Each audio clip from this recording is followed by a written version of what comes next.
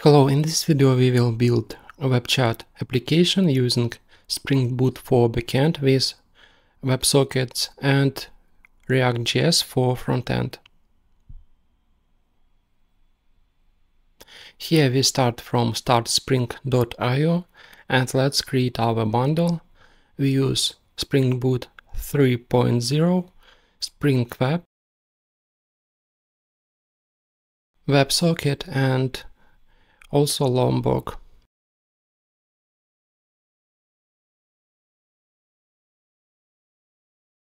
Here we can download our bundle and also we go to Maven repository and use Sock.js that provides a Java API for interacting with Sock.js servers.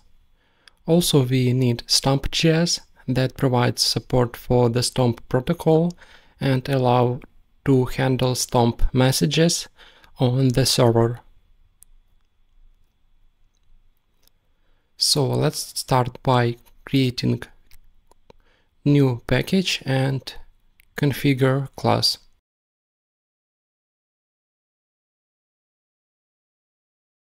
This code is a configuration file for a chat application. It sets up a communication between different parts of application. Using WebSocket. WebSocket allows real-time communication between a server and a client. The configuration file ensures that messages can be exchanged between different parts of chat application. It also enables cross-origin communication. That means that chat application can be hosted on one server while being accessed from another server or web page. Configure message broker configures the message broker, which is responsible for delivering messages to the correct recipients. Here it enables a simple broker that uses the /topic prefix for message destinations and the /app prefix for application destinations. Register Stomp endpoints registers the Stomp endpoints, which are the entry points for WebSocket communication. It defines an endpoint URL /ws and allows connections from any regions.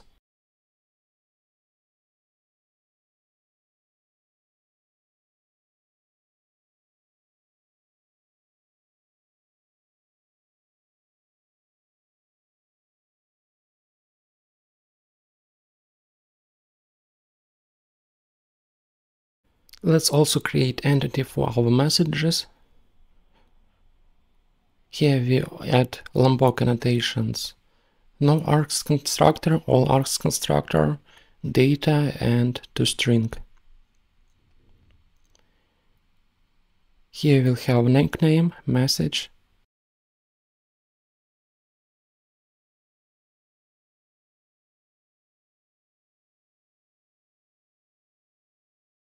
Let's also create new package for controller. Controller class chatController will handle WebSocket messages with destination/chat. When a message is received, it sets the timestamp for the message and broadcasts it to all subscribers who have subscribed to the topic/messages destination. So this would be the end of our backend part, and let's proceed with React.js and VS Code. Here we should create new React application. We use npx create React app command and let's name it chat UI.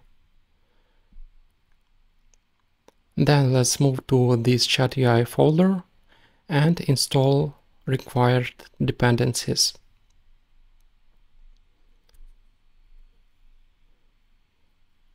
We will need Sock.js. HTTP does not support real-time communication and Sock.js provides real-time connection between the client and the server. Sock.js client, it provides a set of functions and methods that simplify the process of working with WebSockets.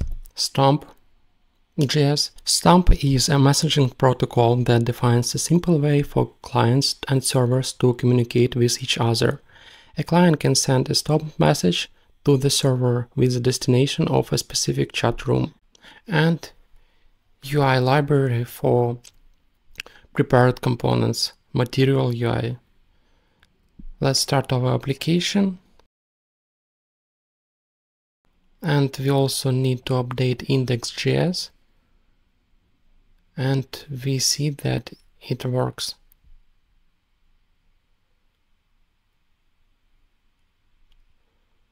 Let's remove everything from app.js file and create new functional component.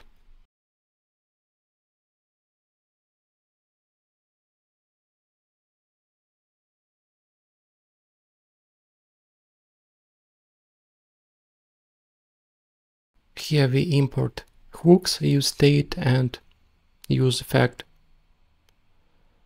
We also import Stump.js and Sock.js to communicate with our backend part.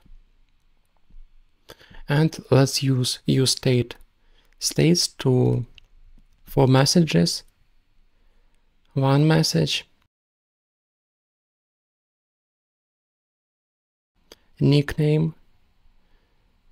So we use useState to store our data.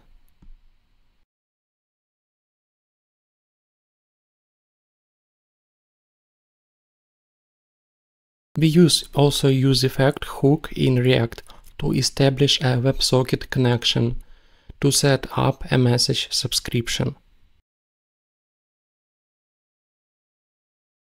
Const socket creates a new Sock.js instance, which is a WebSocket client that enables communication between the client side and the server side WebSocket endpoint. Stump over creates a Stump client over the socket connection.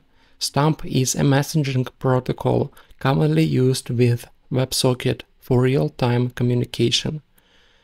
Connect establishes a connection to the server using the client connection method. The empty object represents any custom header that you may want to send during the connection. Inside the connection callback, client subscribes to the topic messages destination on the server. This means that the client is interested in receiving messages published to this destination. And also we use message callback function that is executed when a message is received on the subscribed destination. The message object represents the received message, and we parse it and update state variable. We also use two functions, handle message and handle nickname change, for update of the state of our nickname and message.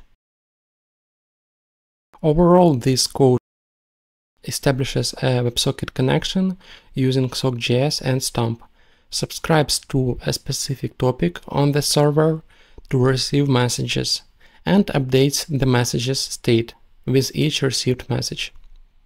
So here we map our messages to display them in the chat window, and we display them inside list items.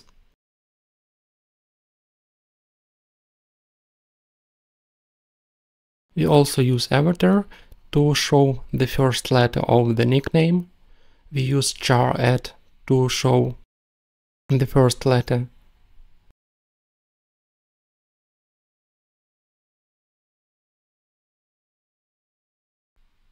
Here we use components from Material UI. It's already prepared components for avatar, typography for font,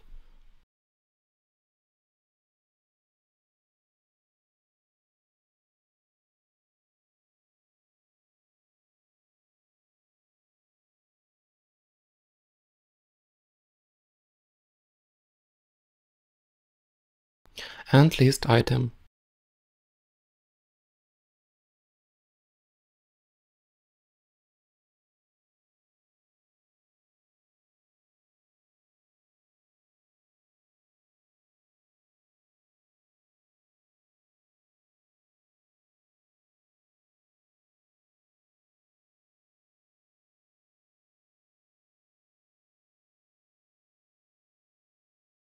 Let's also align our items in the center and create new text field where user can enter the message and nickname. So this text field will be designed for nickname, and we use value nickname from our state nickname.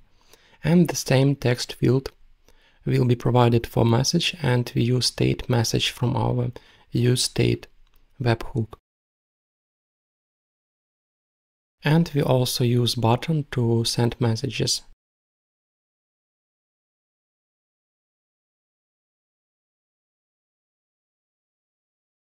And on click we will handle function send message.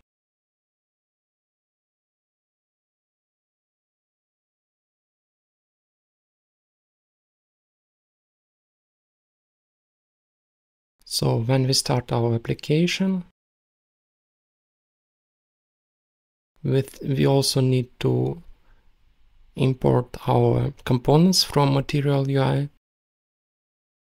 And let's speed up this process.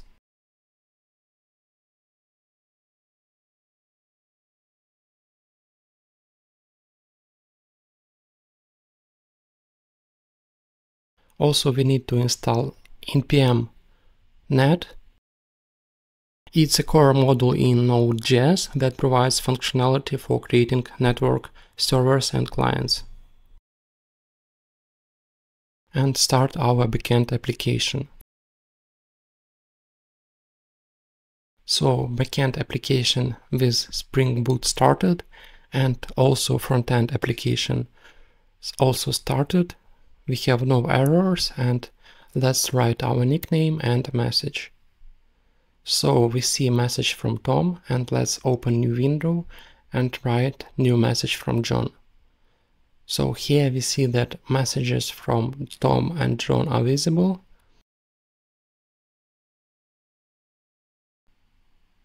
And our application works well. So thank you.